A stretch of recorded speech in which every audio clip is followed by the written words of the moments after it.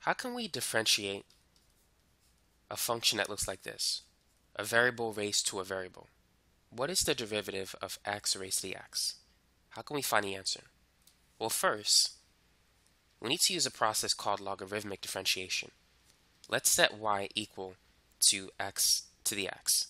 So we need to find dy dx.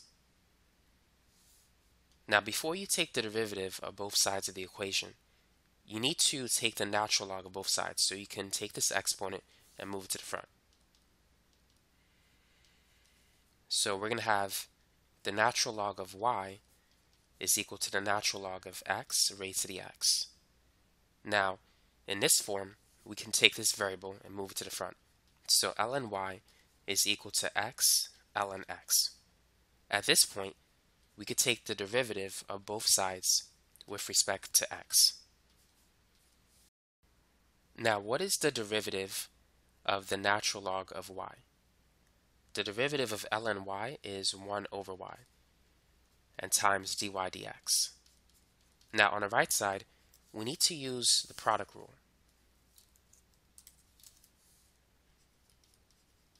The derivative of f times g is going to be the derivative of the first part f prime times the second plus the first part f times the derivative of the second g prime.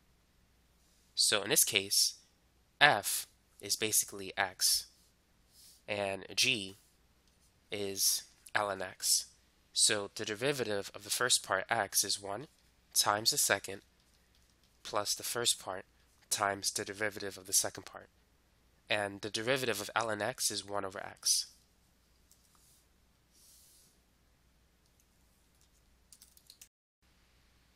Now let's simplify what we have on the right side. So we have the natural log of x, and then x times 1 over x is basically 1. So now what we need to do is we need to multiply both sides by y. Y times 1 over y is 1.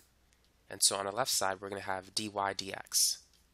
On the right side, it's going to be y times the natural log of x plus 1.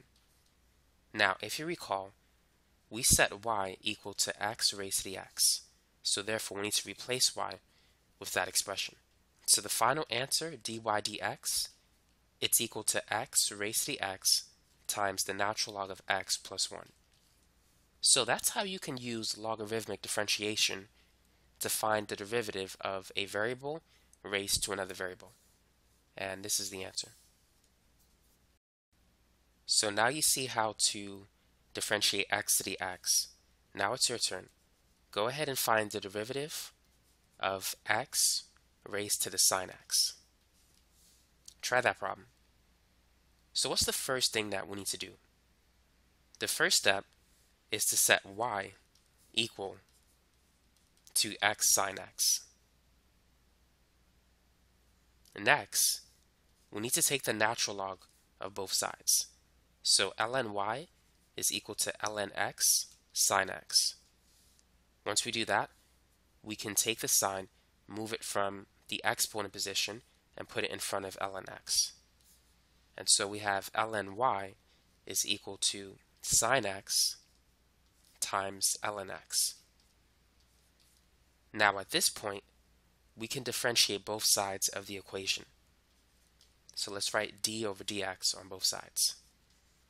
And we know that the derivative of the natural log of y is 1 over y times dy dx. And on the right side, we need to use the product rule. So we need to find the derivative of the first part, sine x. So the derivative of sine is cosine x, times the second part, which we're not going to change, ln x, plus the first part, unchanged, times the derivative of the second. The derivative of ln x is 1 over x.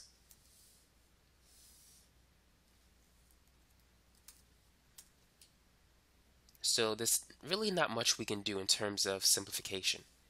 So at this point, we should multiply both sides by y. So we have that dy dx is equal to y times cosine x ln x plus sine x divided by x. Now the last thing we could do is replace y with what it's equal to. Keep in mind, y is x raised to the sine x. It's the original problem. So now we can write the final answer. dy dx is x raised to the sine x times cosine ln x plus sine x over x. So as you can see, as long as you follow the steps, logarithmic differentiation is not that bad. You can learn this. Here's another problem that you could try. Find the derivative of ln x raised to the x. So what's the first thing we need to do? What's the first step? If you recall, the first step is to set this equal to y. So y is equal to ln x raised to the x. Now what is the next thing that we need to do? The second step is to take the natural log of both sides. So ln y is equal to ln of ln x raised to the x. And the third step is to take the exponent and move it to the front. So we have ln y is equal to x times ln of ln x. Now at this point, we can take the first derivative of both sides. So the derivative of ln y is going to be 1 over y times dy over dx. Once again, we have to use the product rule. So this is f, and this part is going to be g. So f prime is 1 times g, so ln of ln x, plus f, which is x, times g prime. Now, what is the derivative of ln x? Let's focus on that. How can we differentiate this expression? Well, first, you need to know that the derivative of a natural log function ln u is equal to u prime divided by u. And so u, we can clearly see that u represents ln x. So if u is equal to, let me write this here, ln x, what's u prime? Well, we know that the derivative of ln x is 1 over x.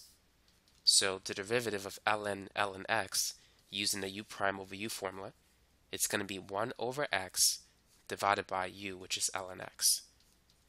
Now, to simplify that expression, we need to multiply the top and the bottom by x. 1 over x times x is 1. And so it's 1 over x ln x. So this represents g prime, which we can write it here at this point. Now let's simplify the expression that we now have. So we have 1 over y times dy over dx, and that's equal to the natural log of ln x. And in this expression, we could cancel x. X divided by x is 1.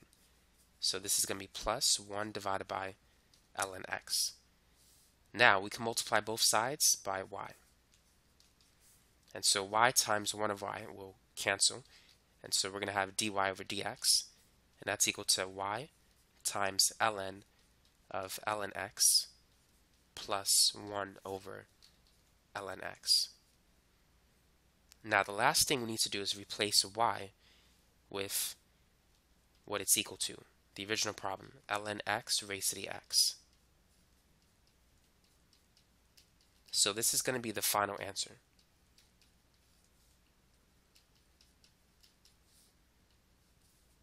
This is it.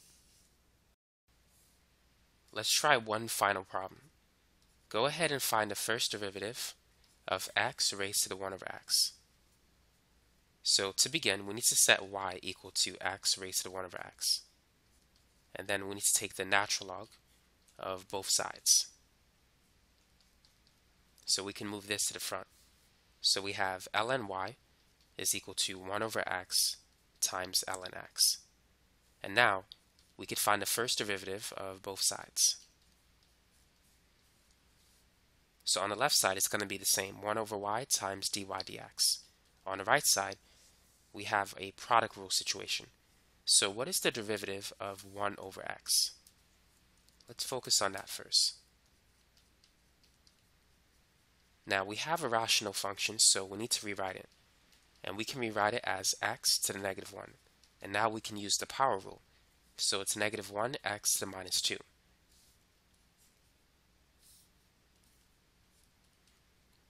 And we can rewrite that as negative 1 over x squared, by the way. So that's the derivative of the first part, and then times the second, plus the first part times the derivative of the second part. The derivative of ln x is 1 over x.